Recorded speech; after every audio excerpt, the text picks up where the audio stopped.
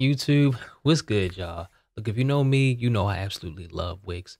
I've been using it exclusively for the past 8 years to build websites for my clients, and I've been using the OG editor. But Wix recently launched their Wix Studio web creation platform that's built specifically for us designers, whether you're a freelancer or an agency. So it has a ton of more advanced features. It gives us a lot more control, but it's still user-friendly. So I'm kicking off a series of videos on Wix Studio. So let's dive into 5 features that make Wix Studio a real game changer. So first up, we've got gradient backgrounds. It's a really easy way to make your sections pop without having to use an image or a video background. So now I'm going to show you how to create a gradient background real quick. So I'm going to click create new site. We can start from a blank canvas from here, but I'm going to show you the templates real quick. So there are a ton of really dope templates to choose from. What I really like are these wireframes. Of course, you can filter them as well. So these give you a really good starting point. But I'm going to come up here and just click blank canvas. So I made up a company for the purpose of this video. So I'm going to swap out this logo for the logo of the company that I made up. Resize this box and then move it into the header. So now in this section right here, I'll just click it, and then the inspector, I'll click color and then gradient. So you're able to choose from a linear gradient, radial, and conic, and you can also select this fluid gradient where you can choose 4 or more colors. But I'll go back to the regular gradient and I'll click linear. You can also change the angle and the opacity, and there's some gradients down here that have already been saved. All right, so I have a gradient that I want to set up with 3 colors. So I'll come up here and go to linear. I think the angle is fine. A 50-degree angle works just fine. We have 2 colors so far. I'm going to drag this all the way to the right and drag this all the way to the left. And I'm going to add one in the middle. So as you can see, we have 3 different colors. So for this first color on the left, I'm going to click this shade of blue here, click add. And I'm going to paste in my first shade. So then I'll click this middle one, do the same thing, hit add, and then paste in my second shade. Now I'll add in my third shade. So this is looking pretty good, but I want the blue in the corner to be kind of subtle. So I'll actually drag this pinkish shade down a bit. Now I actually adjust this to 45 degrees.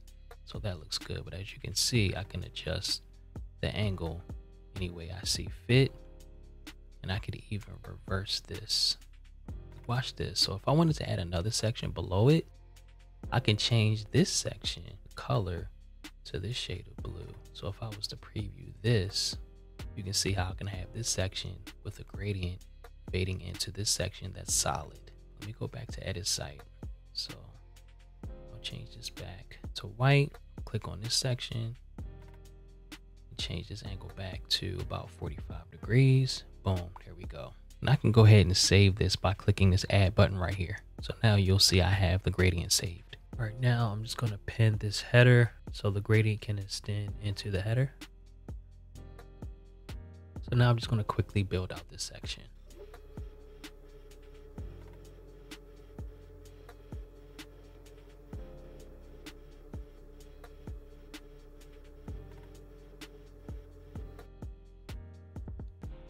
All right, so I just uploaded a transparent video. I'm going to add it to the page. I love the transparent videos as well. So Wix Studio includes a ton of transparent videos already. So if you look at the library, you can see different transparent videos. And there are a lot that you can add that'll just make your page pop. Of course, you don't want to overdo it, but these are cool elements just to add some extra visual interest to the page. But I uploaded my own, so let's take a look at it.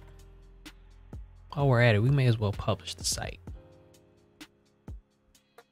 So boom, now we have our first section done with a beautiful gradient and a transparent video. All right, next up is mouse parallax. It allows you to add some instant depth and interactivity to your site. So what I'm going to do now is quickly build out the next section so we can add this feature to our site.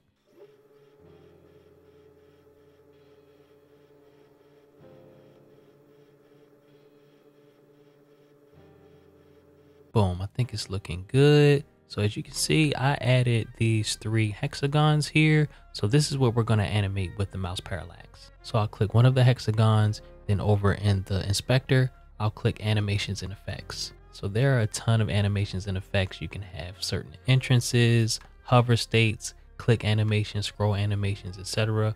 And I have a separate video detailing these animations that I'll be releasing soon. But what I want to do is come down to where it says mouse effects, then click add. So as you can see, we have tilt 3D, track 3D, obscure, blob, airy. There's just so much here. But I'm going to click tilt 3D. You can see a little animation showing exactly what it does. So I'll click this. Then I'll go down to the bottom and click adjust animation. So if I preview it as is, you'll see this is what it does when I hover over this vector with the mouse. I'm just going to adjust it a little bit. So I'll take this down to 41 degrees. Velocity, I'll have that as 1. And the perspective, I'll leave at 10. Yeah, this looks good. Boom, so this is good. So I'll just do the same thing to the other 2 hexagons. So if I preview these now, it has this nice subtle hover animation when I hover over it with the mouse. And you can tweak this as you see fit. So that's mouse parallax. So next up, we've got one of my favorite features of all time, text mask. So text masks allow you to change the feel of short blurbs with text with an image, video, or gradient to really grab your viewer's attention. So let me show you how to do it. So I'll quickly add another section. Well, I'm actually going to change the background color of this section. Boom. So let's go ahead and add our text mask. So I'm going to hit this plus button, go down to text, and then hit text mask. So you can see there are a ton of options for us to choose from. So I'll go ahead and choose the first one. I'll drag this down here. So this actually looks dope as is. Let's go ahead and preview it real quick.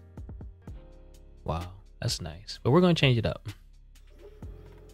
So I'll go to text and change the font to Wix made for, since that's what we're using. Now I'm going to click change media.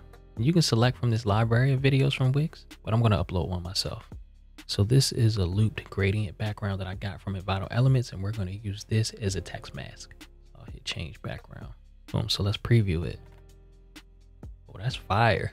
It's kind of subtle as you can see, but it's still dope. So you may be wondering, why does it say and design outside the box? So this kind of leads us into the next feature, which is the horizontal scroll. So I'm going to click animations and effects, scroll, add. So there are a ton of different animations. I don't have time to cover them all right now, but I'm going to click move, then click adjust animation. So I want this to come from the left. So I'll set this at 270. So let me scroll up, scroll down. So this is how this comes into view. So as I continue to scroll down, it'll make its way into that blue bounding box. But you may be wondering where I'm going with this. Just stick with me, okay? So I'm going to add text. Boom. You see where I'm going with this? So now I'm going to come and add a scroll animation to this. Move, adjust animation.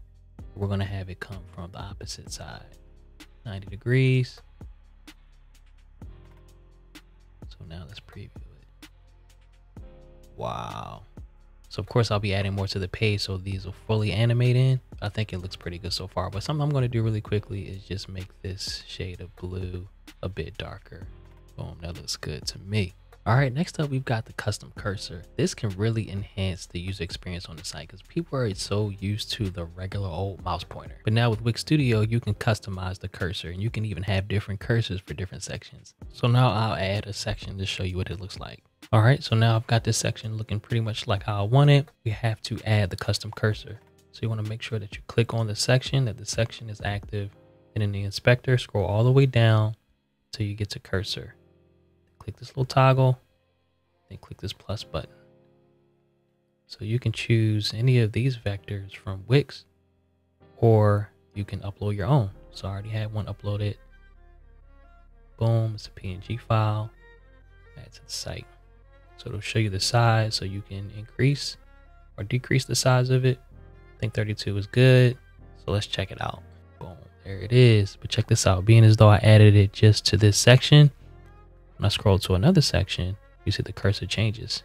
But as I scroll to this section, it changes into this custom cursor. So you can have different cursors for each section, or have the same one, just have to add it. So we'll continue to add to this page and this site as I show you guys more features in Wix Studio in future videos. But let's just take a look at what we did so far. So we added a gradient background here with a transparent video. We have the mouse parallax effect in this section. We have the horizontal scroll animation, and now we have the custom cursor. So as you can see, Wix Studio is a lot more open and flexible than the OG editor. It's an entirely new platform that allows us to create high-end and functional designs that really exceed our clients' needs. So if you're a freelancer or even an agency, you've definitely got to give Wix Studio a hard look. So this is just an overview of some of my favorite features, but I'll be diving into some of these in more detail. So make sure you're subscribed if you want to check those out. If you want more information on Wix Studio, you can check it out for yourself using the link in the description. They have a really dope "This is Studio" video, so I've linked that as well. All right, y'all, that's it for this one. I'll catch y'all in the next video. Peace.